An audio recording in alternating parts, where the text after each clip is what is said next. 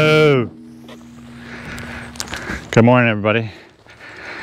Today is a beautiful day, but it's been forecast surely hasn't been doing very good for us, and the weather in general hasn't been doing very good for us for haying. I want to show you my field even in a few minutes of the hay that I finally got off that field. I think it was in the afternoon of my last video I finally did get that off and baled up. But today I want to talk about Bill. Bill is my Belgian horse that I've had for several years now, and he has been a good horse, really good horse, but he has had some issues with needing to go fast. So when he's working with his teammate, he tends to go faster than he should. He just likes to get right out in front of everybody else. And so because of that, I like to do a few things to settle him down before I hitch him up with his teammate. So today I have my stone boat and some stones on him, and quite often I will take him even on the empty stone boat and go around the field, but he likes to go so fast. I feel that it works better to have some weight on it. So today we have the stone boat with the weight, and we'll continue working him as I talk a little bit. Cast out.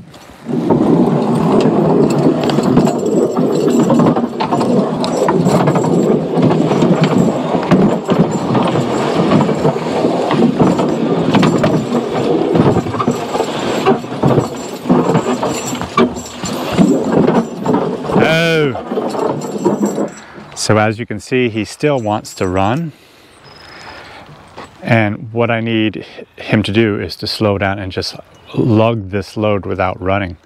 I also am trying to get the energy out of him so that when I hitch him on with his teammate, whoever that might be, he will just walk and not have the need to go really fast. I cast up.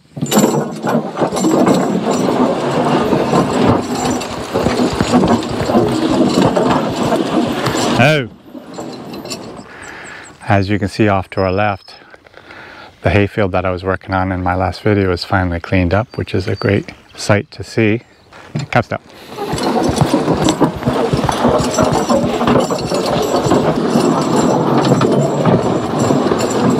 Oh!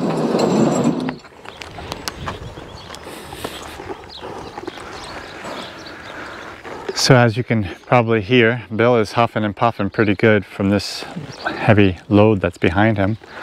But it is just what seems to work best for him to do this 2 or 3 times around my little circle here so that he can get rid of some energy. And then I will hitch him up to the team, and I'll show you a few other tricks I've tried over the years that have somewhat helped with him to get him to walk better with his teammate. Oh!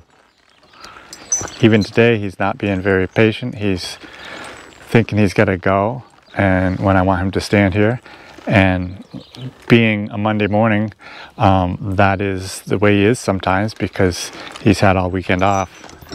Oh! So we'll continue on a little bit more. I cast out.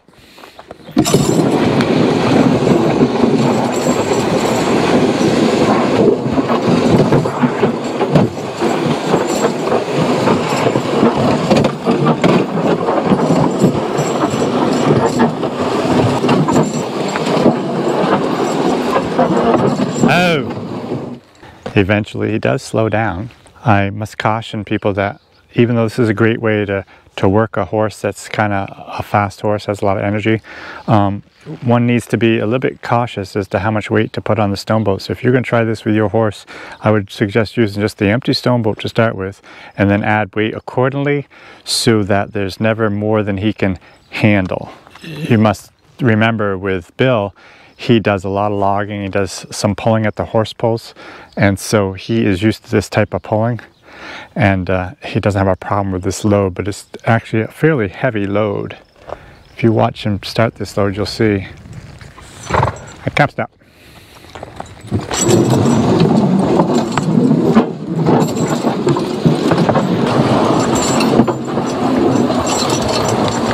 Oh! Of course, it's different for every horse, but I feel for him that it is better to have him pull a heavy load like this as opposed to going on a light load. When he goes on a light load, he tends to want to run all the harder, and it's harder to make him walk. But a horse that is running or walking really fast,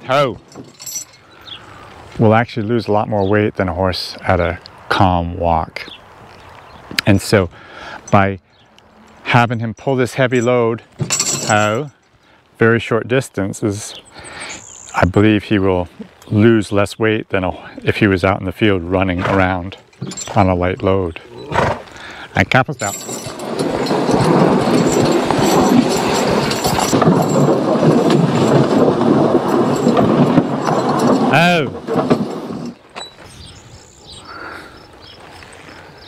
I catched up.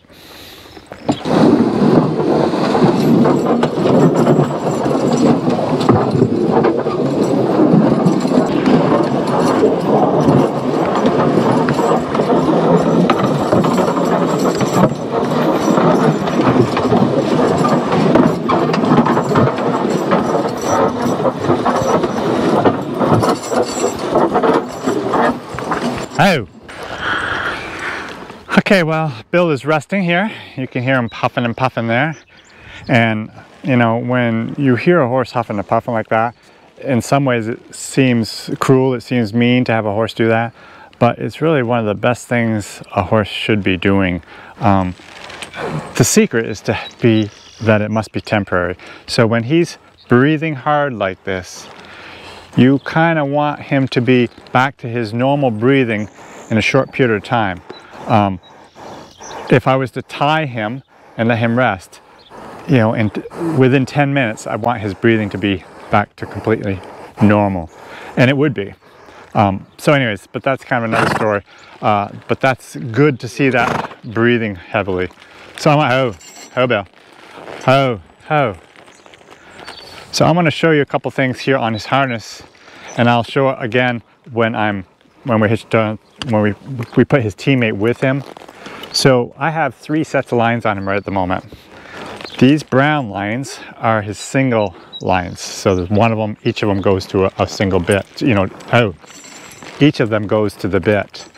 Then I have these leather lines right here. This is his team line. You'll see this is where it splits, and that's his team line.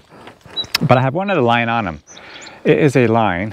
This is a bio type of line. Doesn't matter what kind it is, but it goes, when I'm using it, it goes to his bit. So this would snap right into his bit, and the other side of this would snap into the other side of his bit. And this ring goes through this line, and it's directly on him. And I will show you better when we're hitched up, I hope. So this ring has a rope hitched to it. And this rope, when it's hitched up with his teammate, will actually go to the heel chain on the teammate. And I will, when I hitch him up, I'll try to explain that even better. This is a trick. Well, no, this is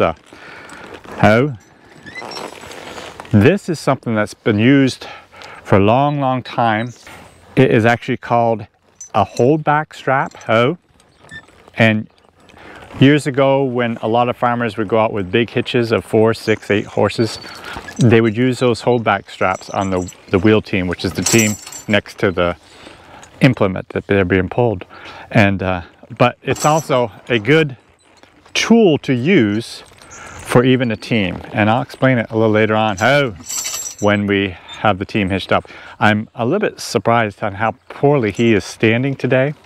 Like I said, he's had the weekend off, but he is not doing very good as far as standing, and he is generally just such a good horse to stand.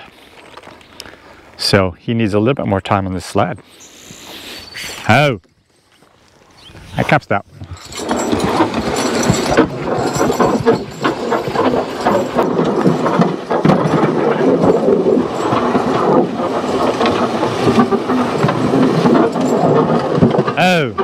Personally, I think Bill has some anger problems too. He's not very happy today. Okay, I guess we'll put him away. Then we can hitch up the team in a little bit, and I'll try to explain my holdback system a little bit better for you. Before that, this was a couple days ago. The first hay is going into the barn this morning, and we have some help here with us today.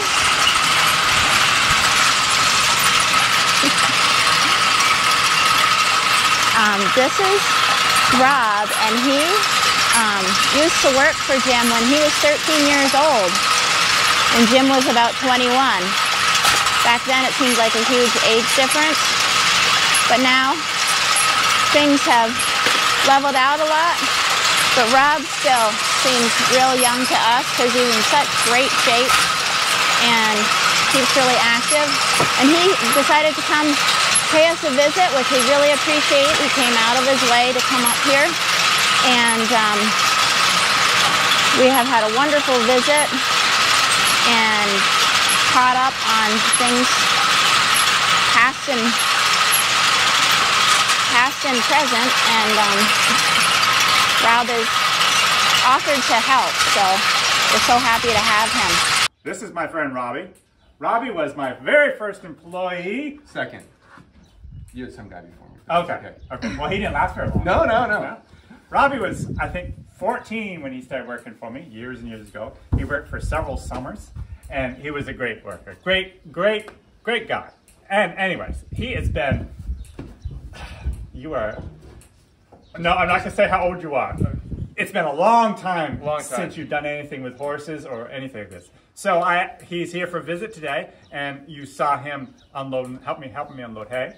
And so we were in the barn, and I'm going to go work a little bit later on, and he's going to take off. So I said, think you remember how to harness a horse? He said, well, I think so. And it's like riding a bike. Just like riding a bike. Yeah.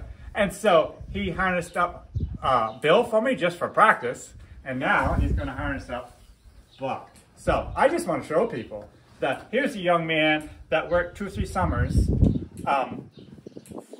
35 years ago. Quite a few more summers than that, I felt like, but yeah. Okay, well, yeah, but a long time ago. 35 years ago now. Yeah. And he hasn't We're going to fact check this afterwards, right? He hasn't harnessed a horse since that time. That's true. That part is true. And so, there again, as you possibly consider working horses, you did it when you're younger. Can you still do it? I just want to, here's living proof right here. It still can be done. So Robbie, go ahead and harness that horse. All right. So I did have a practice try. So this is my second harnessing in 35 years. I didn't tell him, but this is actually the hardest horse to harness because he weaves all over the place sometimes. All right, one step down. Yeah.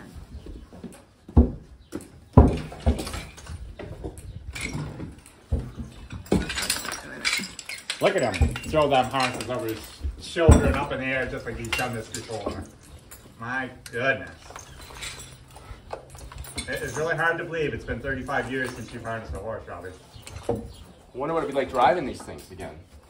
For you, a piece of cake. Yeah. I remember you helping me in the woods, and you drove the team in the woods. Okay. And tending hay and raking hay. Yeah. All that good stuff. Some of the best summers I ever had. That's just because of Brenda's cooking. I didn't cook much for him. And her pies. So Robbie comes into the house when he got here yesterday, and he says, "You have any pie?" It is one of my favorite things. All right, where's here? There we go. So on Bill, he was hitching up the crooper, and I said, I don't recall having croopers back when you were helping me. And he says, no, you didn't. I said, well, how do you know what to do? He says, oh, I just figured it out. And he did. Well, I will have to brag and say he's the president of a company right now, so, he knows how to figure things out. Should we promote your company? Oh yeah, do a promo for sure. Here's the company that. Northern Forest Center. That just rolls around. Oh, it's okay. Yep. Use my open eye. Well, maybe we could have Robbie give us just a brief overview of the company he is part of. Yeah, so the organization that I run is called the Northern Forest Center. And a lot of it comes from me working with Jim and Brenda way back long ago. And some of the work we do is make sure that we have good markets for forest products. So people who are, loggers, contractors, truckers, a good place to send good saw logs and add value to them. Looking at wood heat for energy and or wood products for energy, and tourism across New York, Vermont, New Hampshire, and Maine. And then increasingly we're looking at how to keep young people in rural communities. So making sure there's broadband and quality housing and good solid businesses that allow people to, if they grow up and they go away, it gives them something to come back to. So it's a pretty good, That's pretty good great. thing to do. All right, so there's your horse. Perfect. Thank you so much. Glad to do it. Well, we sure have enjoyed having you here, Robbie.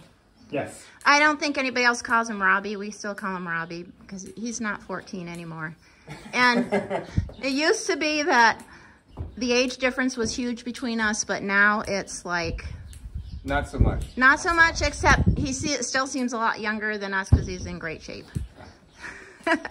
Okay, we are up in the pasture now. This is a pasture. I'd clipped a portion of it about a week or so ago. And we have a little bit more to clip here, so that's what we're going to do. And I'm going to explain a little bit more on the situation I have with Bill and what I do about it. So, I had explained some of it earlier. This strap that I'm using, which is called a holdback strap, a buckback strap, there's a bunch of different names for it. But it is just, all I use for this is just kind of a temporary thing. I'd like to get a really good one made up. And I'd also like to thank Zach, a friend of mine from Tennessee, actually, that I messaged him to get to see some pictures of the one he used, because I know he used one of these, and I have actually known about these for years, and it's been used for years, but I've never actually used one in this way. I've used them sort of this way, but not quite this way. So I'm going to explain how this works, and to me this does work really good. So I thank you, Zach, for helping out there. So what I used for just a temporary setup is I have this is just a set, this is from a set of team lines. It's the short line, and this goes from this bit here, and this is the center buckle, which cannot hitch onto the bit. So I just ran a strap there and hitched onto that. And that just goes around him on the bottom side underneath the check rein. Come here, Bill. Right. And then it comes right up to here on his other bit. So from the back side, I will try to explain how that works.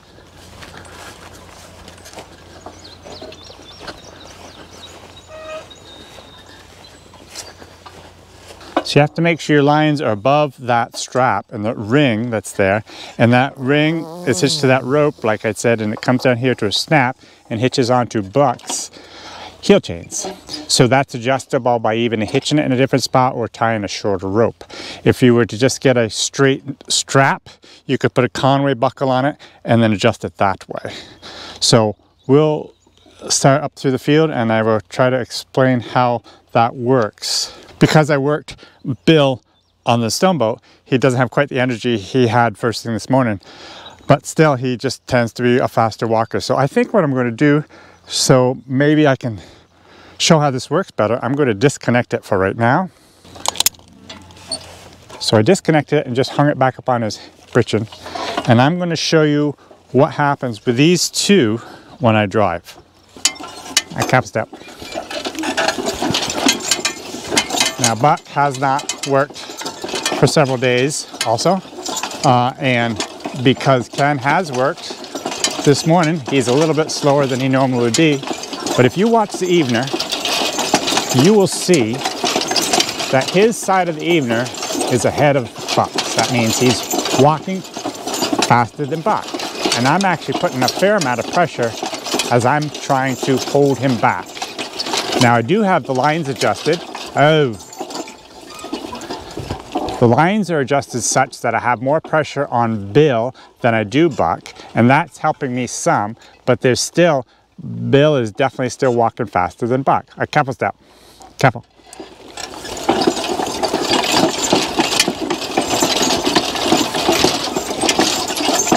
I am very particular about my evener. I'm watching the evener all the time to make sure it is even across.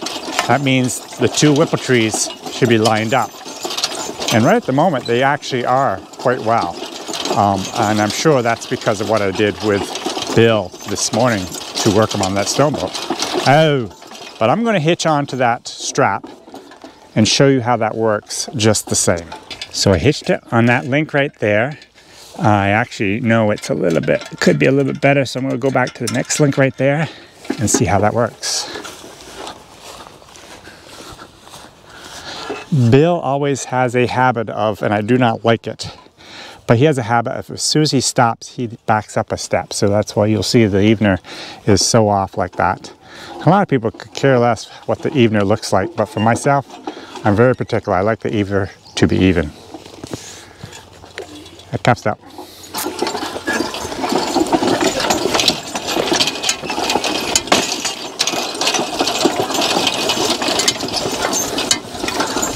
Okay, as we're walking up through the field,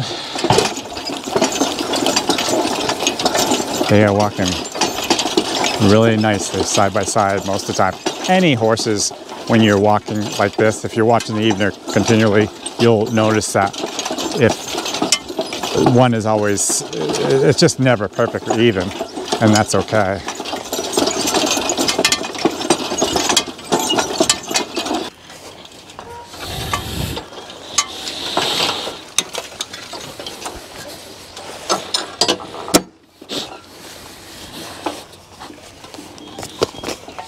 Catch up. So this is just one of my pastures, and every year I try to clip them after they've been chewed down pretty good. So there's not a lot of feed here, and it's very easy to mow, but it's just one of those things that need to be done.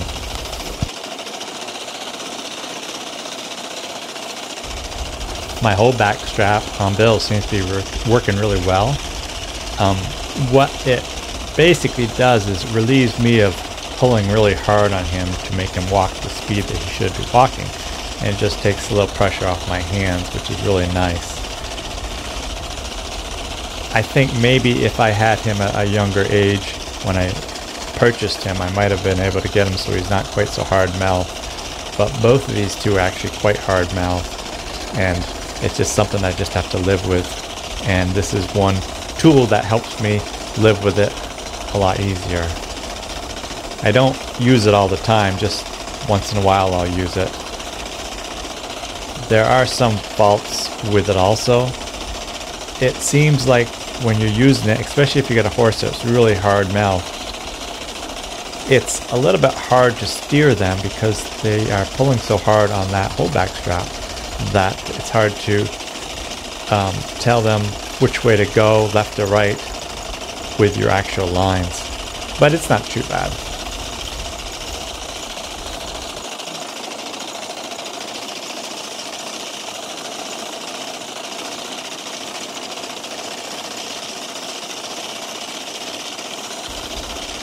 I think today, since I had taken Bill out on the stone boat, he would have been perfectly fine without the holdback strap, and I prefer not using the holdback strap. So whenever I can give him a little bit more work, I like to do that so that I can steer him and drive him without a holdback strap on. But it's really nice to have once in a while to be able to use to rest your hands.